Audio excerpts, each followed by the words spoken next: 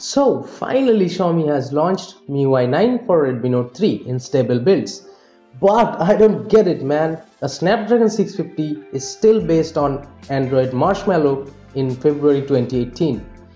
It's just sad for us, and there are Snapdragon 625s getting Android Nougat or Oreo. This is just not fair, I guess. But it's Xiaomi, we can't do anything.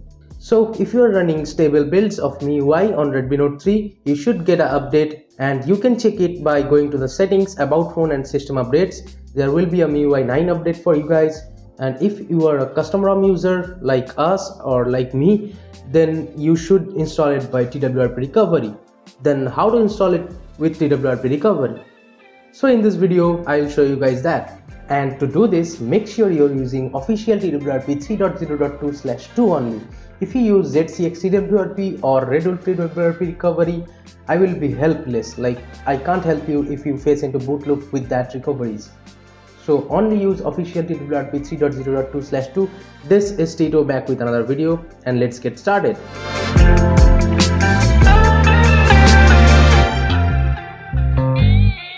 So first, you need to download the ROM and lazy flasher zip file from the description box below.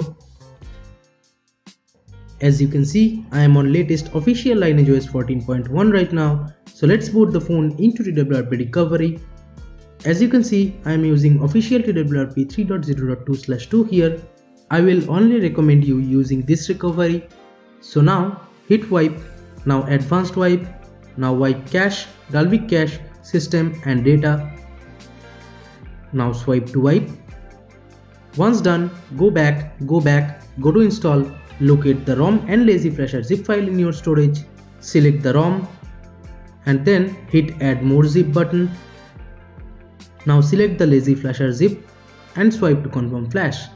Do note that lazy flasher zip file is a must unless you really want to face a boot loop or lose your TWRP recovery.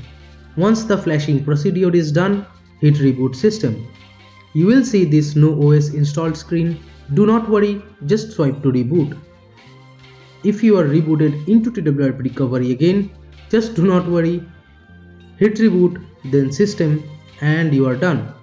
Now it will boot into MIUI 9 normally, and do note that the first boot can take up to 10 to 15 minutes, just do not worry. Now let me complete the setup process quickly.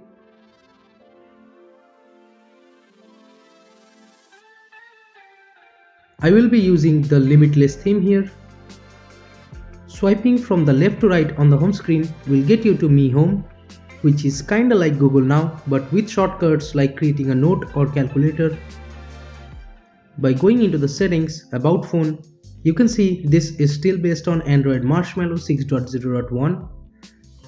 It's MIUI 9.2 global stable build. The 3-finger screenshot gesture and all the other most MIUI 9 features are present over here, except for the features which needs Android Nougat. I will be switching off the phone and booting into TWRP to show you guys if we still have the recovery or not. And yes, as you can see, we still have it. Here, let me take some quick pictures without and with HDR to show you guys if the camera quality have been improved or not. You be a judge. This is taken without HDR, and this is taken with HDR. Here is an example of Jio 4G VoLTE calling working. Welcome to Jio Bangla Chono. Active. Hindi के लिए दो दबाएं.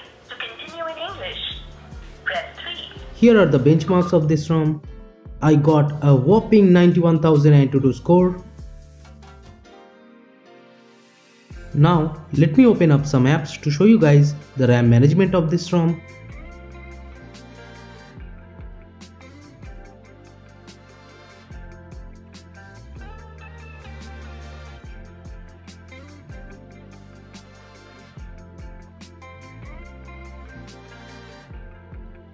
As you can see, most of the apps were not in memory as they started reloading. This is where stock Android works much better than any skinned user interface like MIUI.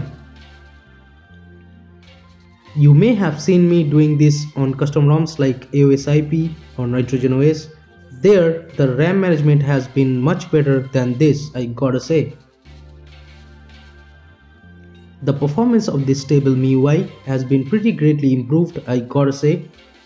App open up feels instant, and if you wanna know the battery life, do follow me on Twitter from the description box below. I will be posting the battery life later today or tomorrow. Every other things like fingerprint scanner, VoLTE video calling works fine, no issues there as it's a stable build. But gotta say, MIUI has its own pros, like this compass app, you won't get it anywhere else. Or the calculator and other MIUI apps, which works just great. So if you are into that, go ahead and stick with MIUI. So that wraps up this video guys. Thank you so much for watching. Hit the big thumbs up button if you like this video and subscribe to the channel right here if you loved my work. Share this video with your friends if you feel like it. This is Tito from KDN Tech signing off. I'll see you guys in the next one. Bye bye now.